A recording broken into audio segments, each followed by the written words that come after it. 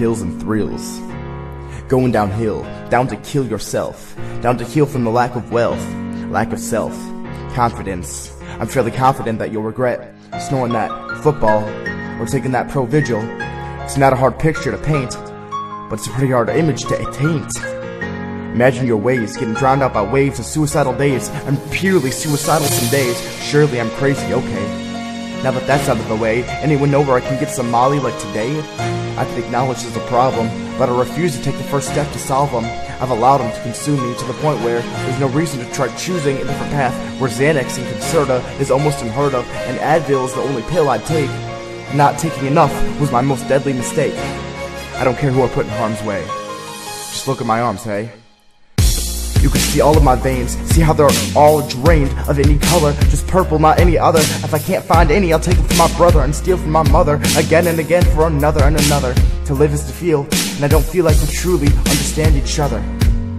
I understand where I'm going, but maybe my last dose of your heroin won't throw me in, and I'll be okay, until I get more in.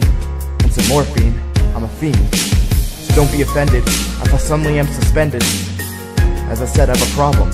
And I know where I'm headed, inside of a grave or inside of a prison, where I'll trade my sexuality for some cigarettes, and add another thing to my list of regrets. But it won't be the only, I know that. I'll almost be murdered and get a tattoo of an anti-Jew, and a symbol just to fit in, a swastika, cause that's the only way I'll still be living, right on my forehead where it's sure to be noticed. I'm not boasting, I did what I had to. If I could redo, I would do things differently. Maybe not drink so much vodka, or sit into a hot tub with some pimp's girl, not pay her, and for some reason chain her and leave her to die.